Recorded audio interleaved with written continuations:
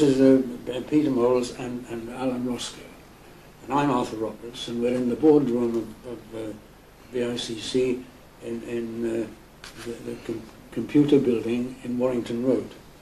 And we have before us an absolute treasure in that we've got a history of the origins of B.I.C.C., British Insulated Wire Company, in 1890 to 1914, and it's written by a man named S.P. Dudley. And within it, and I say it's a treasure, and it really is a concise description of the way the place developed from its very inception. And our friend here has been able to pick this up, and it's a treasure to him, isn't it? Well, yes, actually, I've never seen this before. Yeah. Have you seen it? No, I haven't seen that. I haven't seen it before, so I don't know whether it was in a paperback form or otherwise. But it's very detailed. Yes. Yeah. And we've got Jacob Atherton. That's who right. we were talking Mention about. of the founder, J.B. Atherton, Jacob Atherton, is mentioned as managing director too. It's a 99-year lease from King's College, Cambridge. Ah, now that of is a large plot of land close to Prescot railway station. That's right. And arrangements were made on the 3rd of January 1891 for immediate possession of the land. When King's College, Cambridge was founded, most of this area, the land was given to King Henry VI. And he founded King's College, Cambridge. And that's why the grammar school land, which is yes, in fact, the gift of the living of Prescot Church is in the hands of King's College, Cambridge. Yes. Well, Arthur, here we've got a photograph, an aerial photograph, taken in, I can't get the date exact, but I believe it's about 1976. And we can recognise that from the point of view that the M57 is built. The main continuous casting and rolling mill, which is here, was finished in about back end of 74. And we hadn't built the extra bay on the tank house, electrolytic tank house, which wasn't built until about 79. But if we look at this and compare with what's happened today, and we just go through it, we are actually in this building here at this moment in time, in what was the computer block and is now headquarters for Energy Cables and Metals Division. Middleton House, where many of us have associations of you working and me eating. And then if we come, the old construction site behind it. Where I finished with B.I.C.C. And then if we come across the road, the old foundry for the accessories division. The accessories division as it was in this block of buildings here. That's right. The main office block here, and the other side with the diesel engine house here, the old export which we were talking about. And in the old days before the big road links, the rail link used to go into the factory, and in fact all the way through if we wanted it to. On the Bridge Road. On the Bridge Road, yeah, that's right. The wire mill in this sort of area with, in those days in 76, with number 1 mill still just running, and number 4 mill just finishing and being replaced by this, but the wire mill still running, eventually to close in about 1978. Aluminium overhead line conductor was still being made in this area of the aluminium, and of course today that's gone to Knowsley, new factory in Knowsley called Palco these days. BCR was running at that time with the anode casting, and in 76 I think we'd just, a few years previously we'd stopped casting wire bars, but we were still casting anodes for the electrolytic refinery. So that was the refinery building, which of course closed in 1991. That's right. And is the grassy area which you now see. That's right. The Imperial, the pub, which is still standing. Bert Green, there. its licensee. That's right. Yeah. And then if we go to the sort of south side of the site, the old sheet mill, and alongside it the Pyrotenax buildings for mineral insulated cable, and then over the way, not yet built, which you can't see on this photograph, is the new mineral insulated cable section, which ironically is in the sheet mill. It's been refurbished, but it's in the sheet mill. The electrolytic tank house, which was shut down at the same time as the BCR, because that fed it. Yeah. Telephone cable factory, which has now become B.I.C.C. components, which is the old accessories division. So that really has gone from there to there. And the telephone cable, which that was originally built for, when was that built, Alan? 50, 56, 57? Thereabouts. And that's gone to Connolly's at Blakely now. It's interesting. And the rolling mill at the end. Interesting to see the development there over a period of time. The APD, the accessories division, used to be the EFD. EFD, yeah. That's, yes, I that's remember right. my brother That's right. joining the company and working with Eric Duncan was one of the That's right. famous the EFD. general managers of... Electro fitting department. Yeah, that's right. That's right. That's a So it's I think that is really that picture is virtually this site at the height of its number of buildings that were there. You wouldn't know the acreage covered. 168, I think. Is it? Yeah, 168 acres. Yeah. Quite the size of the factory. Yeah. Oh, very sizable. Of Very course, sizable. it was Prescott. Yeah. Yes, it was. And Yes, people it was. coming into the town today, I mean, relatives of mine and everybody else's, are astounded that the thing is so, that it's just disappeared.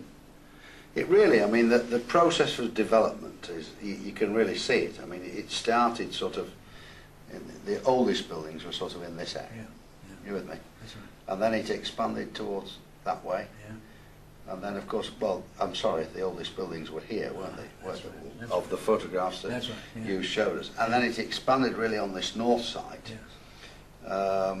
And then, because BCR was running in the 30s, wasn't it? Was. BCR was running in the 30s, so, and this was sort of 50s, That's right. this sort of area. And then the tank house was 60s, Yes. Yes. and the rolling mill was 70s. That's right. That's right. And the new mineral insulated cables unit here is sort of 80s. Yes, it is, yeah. One of the features of the BCR that I remember vividly was the very long tree trunks that were used Yeah. for polling. That's right. Yes, Yeah. yes. And they used to come up by vehicle from That's right. the docks. That's right. But yeah, I think it's a picture of historical It significance. certainly is. It's one of the most graphic things that I've seen in a long time. Okay. That do? Well, thank you. Well, this photograph, Arthur, is a more recent one which may be of interest. It is in fact of Harold Wilson when he was Prime Minister, and he is with the white helmet at the front of the picture. And in fact it's the day when he formally opened, the new rod rolling mill which Peter Moles talked about earlier. Yeah. The mill had been in operation for some months before its formal opening, which I think was 1976. And in fact it was the final day that Mr Wilson was the Prime Minister. Really? And he opened the mill on that same day, and that's a photograph of him doing just that. I can tell the stamps there. Yes. I wouldn't say I could recognise. No, I think a little bit difficult with the safety helmet on, but Yeah. yes, the stamps and then the hand wave. Yes, quite. About you being born in the B.I. what was the Our circumstances that our brought this friends, about? eh?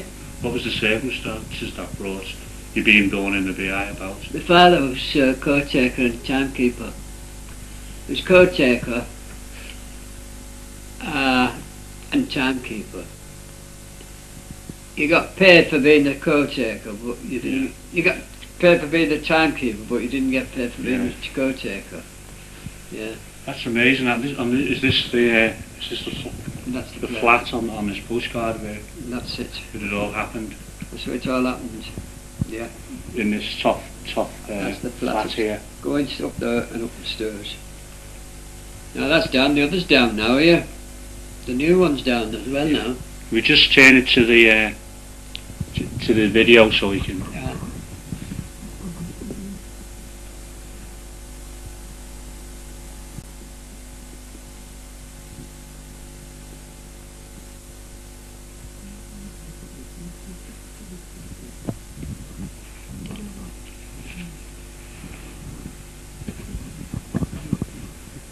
And how long did your dad work there for?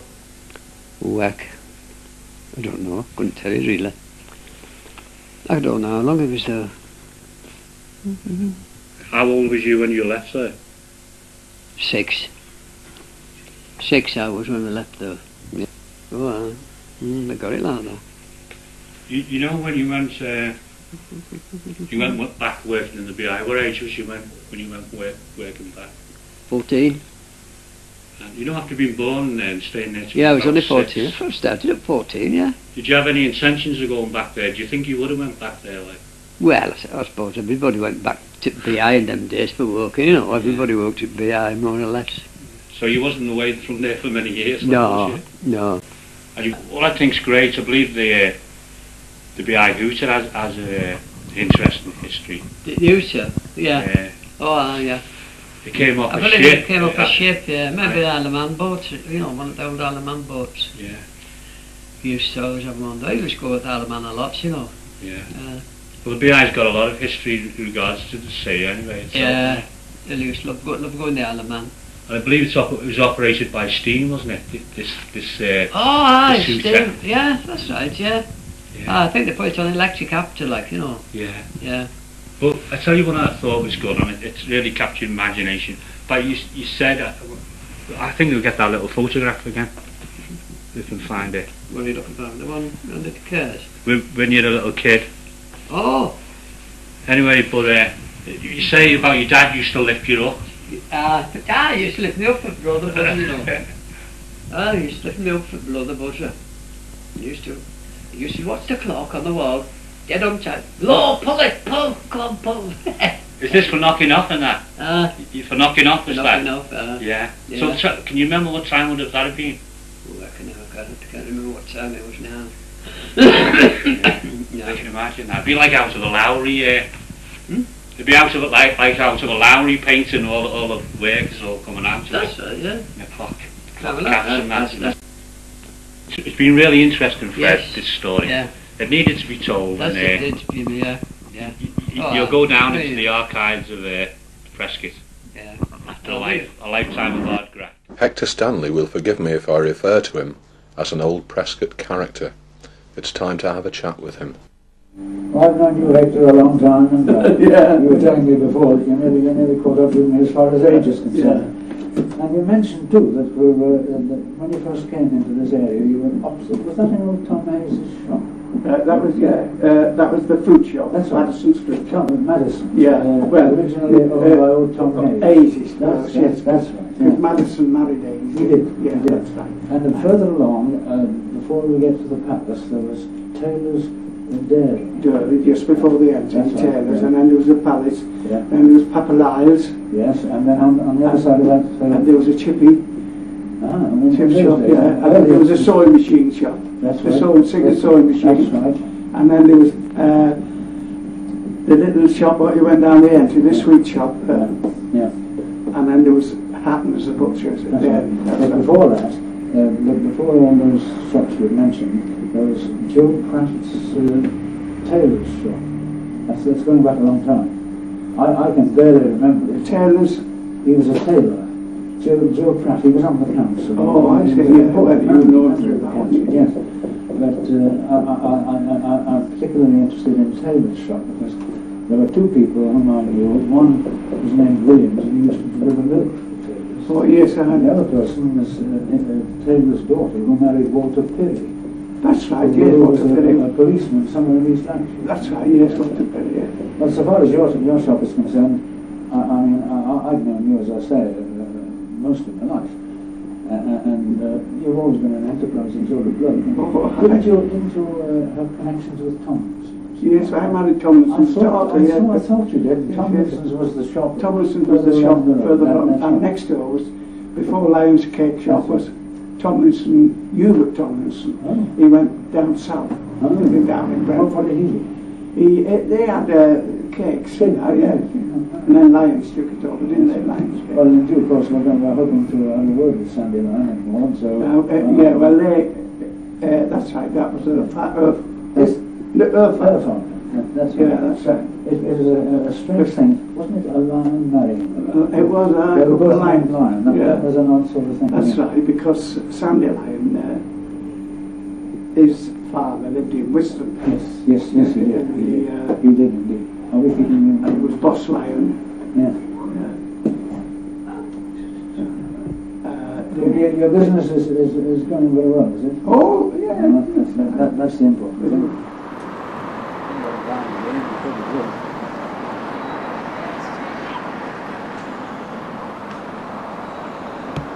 It's very good, right? It's a good.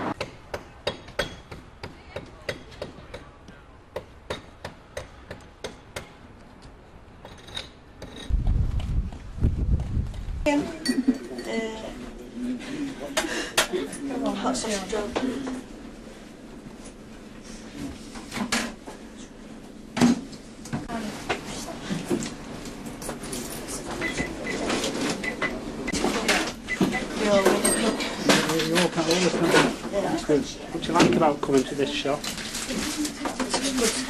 treat you with well manners and that. So. I know. Yeah. Nice sort of people to help you, eh? Yeah. That's very good.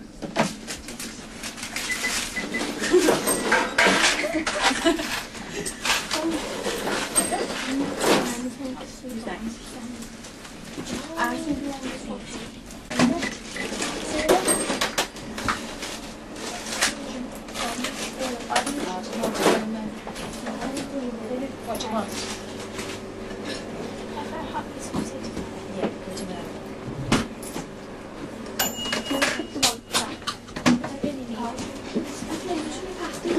Cheese and onion, beef and onion. What? Decided. The B.I.C.C.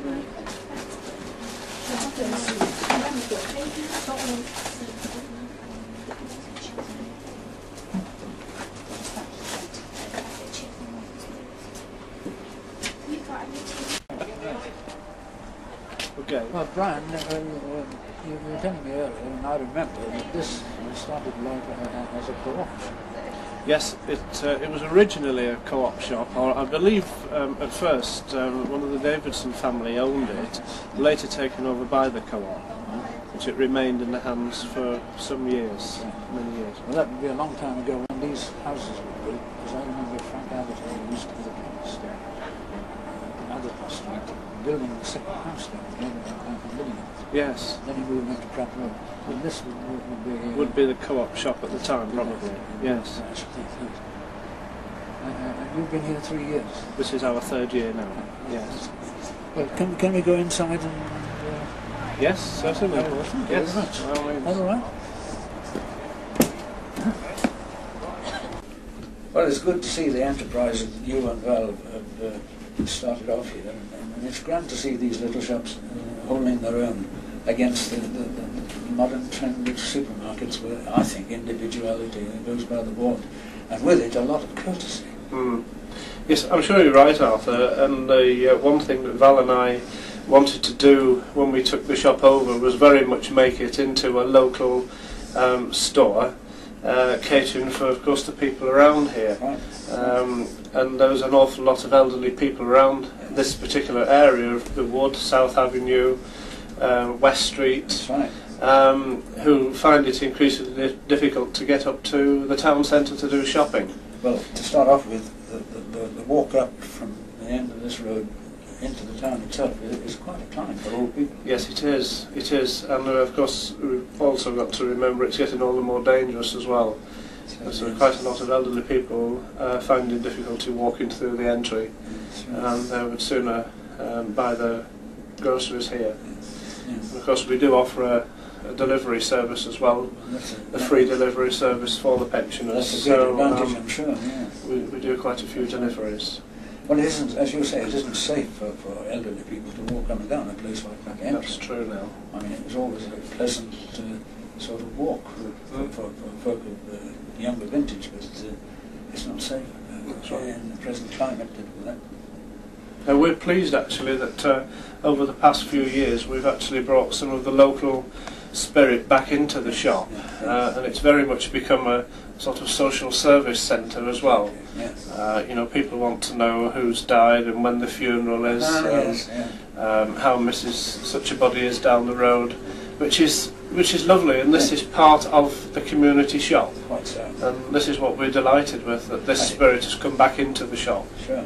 And that ties up with the efforts that the town and the churches are making. That's right, that's precisely so. I think that's a good thing.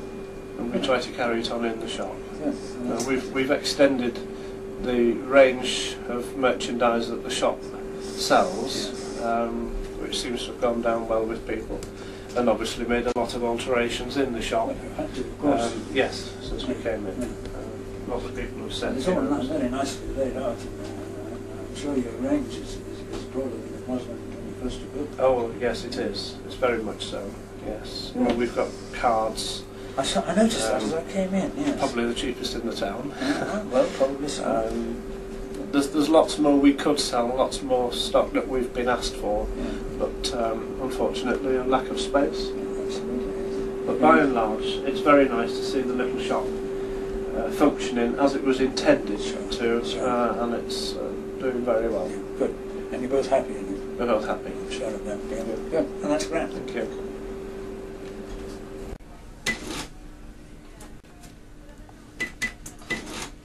That's £1.90, please. Thank you.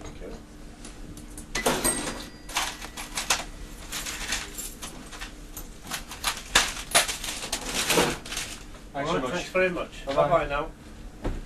I'd like to welcome to Prescot Church of England School Mr. Roberts, who in fact was a governor of the school some years ago, and I'm sure that you're going to have lots of questions to put to Mr. Roberts about all the things he knows concerning Prescot, because Mr. Roberts has compiled, is it 2 books? 3 books about Prescot, and I'm sure you'll find it fascinating for him to be here today and share with us some of that information. I'd also like to introduce you to Mr. Melia and Mike, who's with us, and I thank them for all the work they're doing with regard to the history of Prescot. So thank you very much, Mr. Roberts, for coming today. Now, children, I don't know if you have any questions you'd like to put to Mr. Roberts. When was you born? In Prescot. 83 years ago. Did you come to this school? Did I come to this school? No. No, in the days when I started school, I belonged to what was then called the board school, that was the council school, and the building's still there. It's a tertiary college at the moment on Warrington Road in Prescot. Yes, sir. Why did you decide to choose Prescot to study it? Why did I start to study it? Well, I was always interested in history, for one thing, and it seemed to me that the best place to start was the place where I was born. And I began that, first of all, with the church, and then with the town itself, and it developed from there. Yes, sir? Where did you get your information about Prescot from? Pardon me? Where did you get your information about Prescot from? From my own knowledge, from things that I'd seen during my rather long life, and from books available in all the libraries, including the Knowsley the social studies section of Knowsley Library, where I got a lot of it. Yes, dear. How many times have you visited this school? How many times? This one? Well, I was here when the school was opened, when the Right Reverend Stuart Blanche, who was Bishop of Liverpool at the time, opened it, and I understand that's 25 years ago in this next year. So how many times, I wouldn't like to know. But as a governor, I was here for most of the meetings. And Shore Lane was in fact a lane. There were no houses in it. You just joined the road at the top by the railway bridge and walk all the way down until you joined Dragon Lane at the other end, and it was a farm. I think it was Cook's farm. And the other thing about that is that the Cook people are now butchers, or were, in Prescot after they finished as farmers. I did very much indeed. I met with a lot of very interesting people, including the headmistress, who was a teacher then, and later deputy head, and then very ably appointed head teacher. Did you know Mr. Then I knew Mr. Berry very well indeed. I knew his predecessor, Mr. Bonney, too. In fact, I went to school with Mr. Bonney. As you can tell, it's a long time ago. Yeah? How long has the B.I.C.C been there? How long's B.I.C.C been there? In Prescot, you mean? Since about 1896. It started probably a little later than that. It started when Prescot Watch Factory finished, and a lot of the employees, the skilled people, came to work for B.I.C.C. So it's a long time ago, and it's been gone a long time too. A town, and it was you know the name of the origin of the name of Prescot? It's Prescot, and the original name is called Church Lee. And the Lee part of that name is a clearing in the forest, and this is all forest in the ground. And they cleared ground to put the first church in Prescot on that site, and that was sometime in the 12th century, I think. And they gave Prescot its name. In the first place, as I've just said, Church Lee, which was a clearing in the forest for a church which was built of wood, by the way. And then they changed it to Prescot, which is the habitation of the priests, and that became Prescot. Many, many centuries ago. You've been inside the parish church, haven't you? And you'll find that an effigy of one of the founders, John Oakley, whose effigy stands sort of embedded in the wall. And it used to be said that when the clock struck 12 o'clock, John Oakley walked around the church. Very interesting. Yeah. Now, Mr. Roberts, we would like to sing a song to you. That's very nice. It's a song that's been written by Mr. Media, and the children have been practicing, and we hope to give a good performance for that. I'm sure you will. So if you'd like to stay seated and get into position.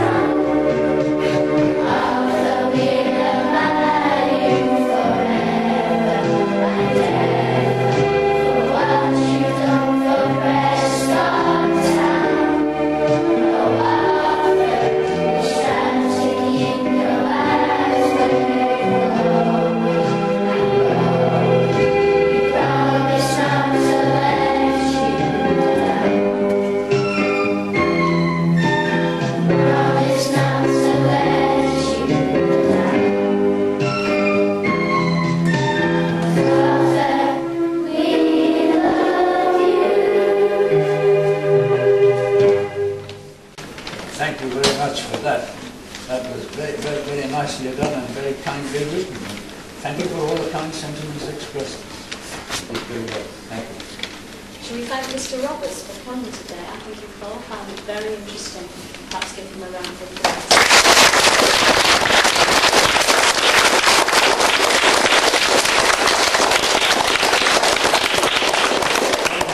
And I hope that in the future you all the historians and you all do certain things about what happened in this day, so that people 30 or 40 years hence will be able to say, well... When you need in a pound, you know.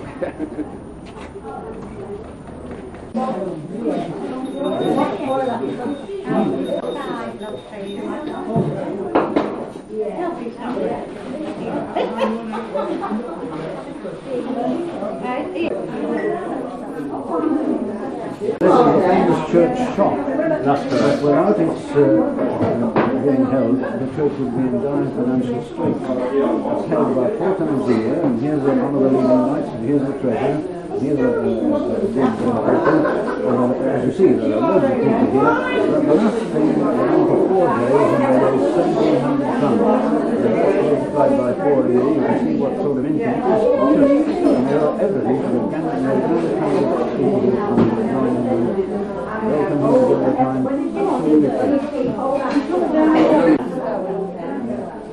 And we're obviously very grateful to all the people who donate this furniture to us. It's all given to us totally free, and for everything that we make is sheer profit for the church.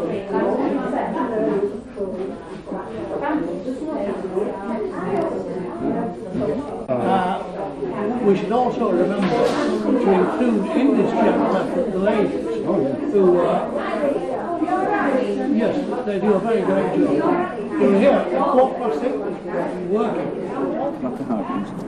It was the inception of the Stewardship Committee fundraising business. Yeah. And he became chairman of the thing. I was recorder, a job that I relinquished some time ago. How many years ago was this? It must be before 1966. Yes.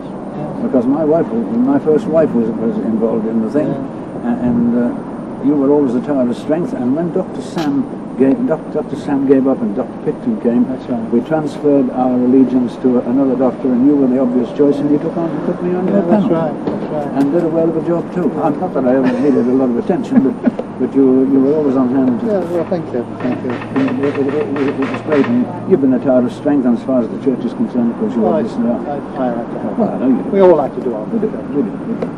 Our talents are many and varied, and we mix them all up. This is a source of great income. Oh yes, you're doing great. It's a worthwhile Thousands job. of pounds a year. Absolutely. Great. Yeah, I've just bought a few pounds of this stuff. Yeah, that's great. Yeah. As the town is concerned, would you say that it's? Oh, I think things have improved. I mean, there's no doubt about it. Well fed. We don't see vitamin deficiency, this sort of thing. Well, you're a good advert for it. So it's a healthy town. If you stop smoking, now then, you're a smoker. A pipe smoker? Oh, I don't mind the pipes. It's the ciggies that... I don't bother with ciggies. I shout at my patients. Well, I gave those up years ago. But I see a patient, I remark on the card, smoking, I'll show them. I said, next time you come in, I'm going to mention smoking to you. And every time you come in, I'm going to mention smoking till I can cross it out. Oh, yes, doctor, yes, I quite agree with you. But tell if I have to come in to see me now. Yes, sir. Oh, that's great. Yes, it's good. Peter Kelly has over the years been a loyal servant and freeman of the town. Could you start by telling us what it was like to be made freeman of Prescot? Well, in the first place it was a very big surprise, and yet I thought it was a very unique honour in that they've never made a freeman before in all its 1,000-year history in Prescot. And you do get other honours, for instance politicians get into the New Year's honours list and birthday honours list.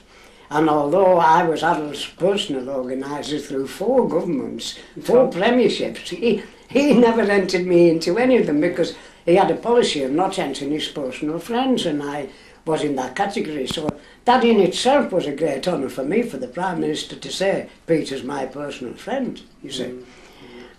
So, but nowadays, when you see, especially the ones that, the lists that are going out now in the Liverpool Echo, footballers or anybody, pop singers, the lot can get into the honours lists now. So to be made freeman, I think it was very, very grand of my fellow men in Prescot to do that and to think of it. Because it had never entered my head in all the time I've been in public life that, in fact, I've never even thought the words freeman of Prescot. So it was a wonderful surprise. The only disappointment was I got struck ill and couldn't go to the presentation. My wife had to go and pick it up for me. Does it allow you any privileges at all? Not nowadays. In Victorian times and beyond, you were indeed a free man. You were free of paying rates, you were free of paying tolls and tithes, and most places had most local authorities got their revenue from charging you a tithe to go through the streets. They have to maintain the roads, and so you were free of all that. And of course there is that old pun that a freeman would be able to drive his sheep along the highway without paying, but not bought me the sheep yet. You was born up the Alps, wasn't you? I wasn't born up the Alps, I was born in what they call Snig Lane, it's Sewer Street now. But my mother died when I was only about 12 months old. And my father moved to Bretherton Road, which is we call the Alps. Why was it called that? Well, it was called the Alps because it was a patch of land dug out of a farm. Beyond the Eagle and Child, it was all farmland from there right through to the hill. And of course, in the country areas, when it snowed, the snow stayed longer than it did in the town, you see. And so, if it snowed in Prescot, there was always snow on Bretherton Road and Sutherland Road for a week longer than the rest of and that's why it was called the Alps. They invented these things themselves, you see. Another thing adversity does for you, gives you a little bit of wit. Could you tell me how you got started in your political life? Well, I was always interested in politics when I was going to school, and I was into the subjects that I was good at school were the subjects that you really needed in politics. For instance, I was always very good at geography, history and English language, you see. And on top of that, I was a rather good churchgoer. I was a Catholic and I was an altar boy. And used to go and serve Mass with the old Jesuits every morning, 7 days a week, every morning before going on to school. And there was the same old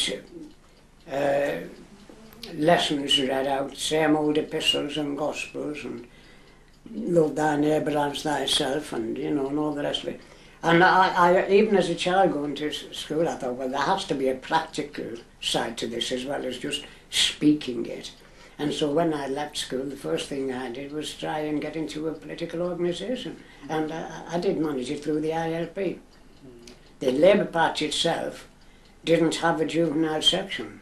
So they couldn't take me until I was about, well, I sneaked in when I was 16, but you weren't supposed to go until you were 17 or 18. But that's how I come to enter politics. It was through the old ILP because it was the only labour movement organisation that had a juvenile side in Prescot. And the site was just back of the Crown, where now is the Dole. Can you tell me how you arrived at the decision to demolish the town hall? Yes. In common with a lot of property around there, it was in a sorry state, along with the houses that went at the back of it. And there was a feeling among the people of Prescot, and indeed among a lot of the councillors, that we'd like to preserve it because it had one of the finest south asps, as you call it, that's the round bay, going 3 floors, in Lancashire. And in fact the historians had mentioned what a wonderful thing it was, like as far as Jody moved. And it was unique in that it was the only town hall in the north of England that had little shops underneath. It just shows how enterprising the old people of Prescot was at the time when they built it in 1749, was it? Right. So people like the Historic Society, they think it perhaps should have been saved. Well, the Historic Society, I'm very much afraid there are a lot of talk. Now, I was on the council and I was one of those that had to take the actions. Now we brought in consultants rather than just tore it down willy-nilly. And there were consultants. They kept setting it on fire, you say? Yes, it will take £5,000. Now I appreciated that myself, because not only did I have a brother who worked on the council and who was in and out of that town hall, but I was also chairman of the Highways, Lighting and Open Spaces Committee, which put all such things like that, and Grosvenor Road Yard and the engineering surveyor under my surveillance. So we brought the matter before the council and we said, well, £5,000 in 1950, an awful lot of money. Now there are some councils big enough, say St Helens or Liverpool or any of the modern boroughs, who would have found that money and preserved it. For instance, it needed complete new floors and ceilings. It was many, many years before we pulled it down that they had never allowed any workman to climb the stairs because of the danger and the problem of having to pay them compensation if anything happened to them. So that's how bad it was inside, you see. So anyway, it would cost £5,000, and the council at that time was up to its neck in debt to the Public Works Loan Board for all the new housing estates we were building up and down Prescot post-war. And I must say this for us, although I was a member of the old Urban District Council and blowing my own trumpet, for the size of us, there was only 17 members on the council. We put up a greater number of council houses per head of population or per thousand population of any town in South Lancashire. And so priorities had to be looked after, and they decided that the best thing to do was to pull it down. Now there was also a subsidiary reason to that, to pulling it down. Prescot is a through town. It's smack in the middle of the Merseyside conurbation, and there's an awful lot of traffic use Prescot, as you know yourself even today, and it's the centre of a whole conurbation of huge metropolises, and so we needed to widen some of our roads. For instance, Church Street, we widened that. Indeed, I widened it as chairman of Highways when I built the bus station. I got told off about that too, incidentally. Can't please everyone, but it was my decision, that bus station. Now, it would have meant pulling one side of Marketplace down anyway. Now, the question that arose in our minds was it better to pull that downside and widen Marketplace, or pull the other side down, which was also all Georgian, and old time shops, you see, running from the Red Lion to Eccleston Street. So we decided, in our wisdom or otherwise, to concentrate on the other side of the road and pull that down. Now, whether we were really good for the people of Prescot in our decision or not, I don't know.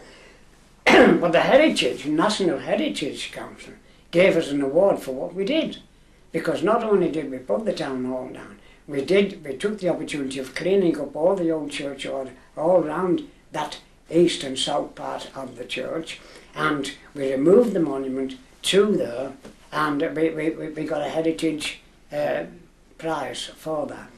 We got one, and the church got one, and our chief architect got one. So if the people of Prescot say, well, you did wrong in putting that town hall down, all the people visiting us and the people around us looking in said we did a good thing. So, now, I say, if a thing's so dilapidated that it needs to be pulled down, well, I say, the reason why we're here for 1,000 years is we've moved with the times, and I've always moved with the times. If it needed pulling down, pull it down. Simple as that. Every house becomes historic. Have you made any decisions that you now regret type of thing that you've probably done over the years looking back? Any decision I made, that the council made, that I regret. There are several little parts which I feel, several little parts of Prescot which I feel could have been preserved. For instance, there's one little speck in Prescot which I thought was a lovely little square called Derby Square. Now, I know there are streets or houses in Prescot that the old Prescot Council preserved, including this. And I didn't think this street was anywhere near as pretty to look at, as well preserved as Derby Square. And they pulled down Derby Square and it was left derelict for ages before Housing Association moved in and built it up. Very nicely, I agree, very nicely. But that's one little spot in Prescot that we could have preserved, and I would have preserved. Being in public life isn't all chores, it has its little rewards, you know. Even for mayors and chairmen of the councils. They do give you some little recompense at the end of your year of office. For instance, I was referred to these. This was what I got for my service to the Prescot Urban District Council when the government made us fold up and we moved into Knowsley. The people of Prescot, being sick of the arrangement, forced the government ultimately to give us our council back, and I was very privileged to become Prescot's inaugural mayor, because he was always an urban district council chairman before that. So I have also the privilege of saying I was Prescot's first mayor. Now this is what I got when I was inaugurated. I didn't really expect to be the mayor again so very soon, but 5 years afterwards, in 1989, they made me the mayor again. And so, of course, they duplicated the thing. But not only in that aspect, but in other aspects of our work, we've had a great deal of rewards, really. Reward in my estimation. For instance, when I was made the Freeman of Prescot, one of the happiest aspects of it was the wonderful letters of congratulations and cards that I received, and letters from people who I thought had gone out of my life and they've suddenly resurrected. There's two typical here.